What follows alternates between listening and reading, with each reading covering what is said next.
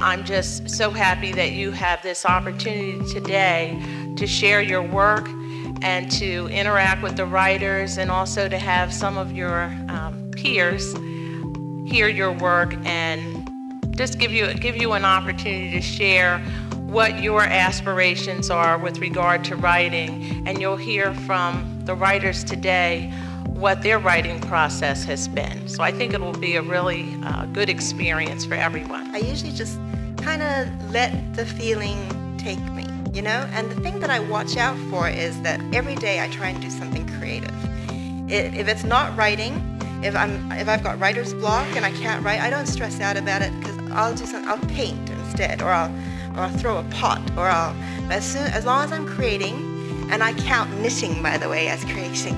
So as long as I'm doing something creative that day, I have this superstition that the creative juices are still flowing, and it'll come back to the writing channel in its own time. Again, I think for me, it's really write about people first. When you write, you might have a totally different process. You might want to write about a place. I really am fascinated about people, the stories of people, and I think that is also a part of what I do every day. I study people, I study what they like, and that helps kind of make better decisions about what they want to buy and how they want to consume products. And I feel, at least for me in my writing, is kind of the same process. You have to have that when you're writing, even if you're writing short stories, and people really love the characters. So that's my process. I know sometimes people think about beginning, middle, end. I think about who are the people, because if you're interested in who they are, I think you'll take, the story can travel wherever they go. And now I'd like to take some time to give our young writers an opportunity to share their work. To whichever Earth inhabitant is reading this message, we come in peace. We are inhabitants of the planet Corman, a planet too far away for your primitive scientific equipment to detect. However, because of our far more advanced technology, we are able to observe you Earthlings, even though you are not aware of our existence. We have been studying your habits, languages, and customs for many Earth-time years.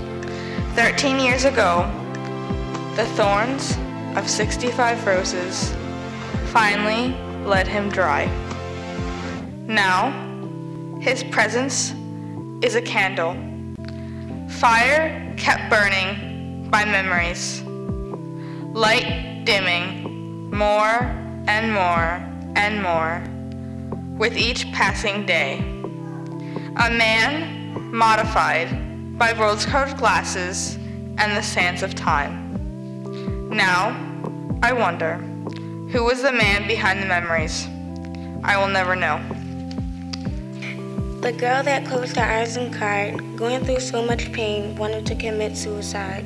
She thought how she would do it. She thought how others would feel. She thought how she would take her life by leaving the fate in the metallic knife. Leave her alone, her heart beats quiet. Knowing she wants to kill herself, her heart beats silent.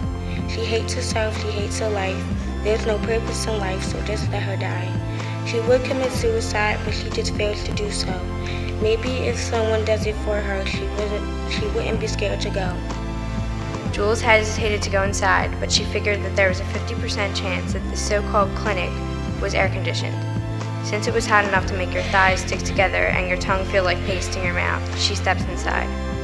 More disappointment, it wasn't air-conditioned, or even clean for that matter. Once inside, her father motioned for her to take a seat on the hard wooden chairs that were piled in a messy row that circled around the entire length of the small room. But even with the many clusters of chairs that covered the room, not everyone had a seat. On a cold Sunday winter morning, I decide to light a candle. I browse my green kitchen counter for a piece of white paper. As I pace up and down the cold white floor of my kitchen, I come across this perfectly folded piece of paper. I pick it up, walk across the kitchen to the stove. I wait and listen for any lingering sounds which could mean my mom is awake. I woke up early for this moment because I knew it was a time when everyone would be asleep. I looked at the clock that sits on top of the counter. 7:15 is the time it reads. I still have plenty of time to make this happen. So please join me in giving all of our young authors a round of applause. And I think after hearing the inspiring message from Shirin Bridges and Tina Wells, that we need to think together about ways of publishing the works of our students who submit their writing to the Scholastic Arts and Writing Awards locally. So there's a national publication of student writers, but I think it would be a great idea to publish the works of these students, because I'm sure as you listen to the excerpts, you wanted to read more.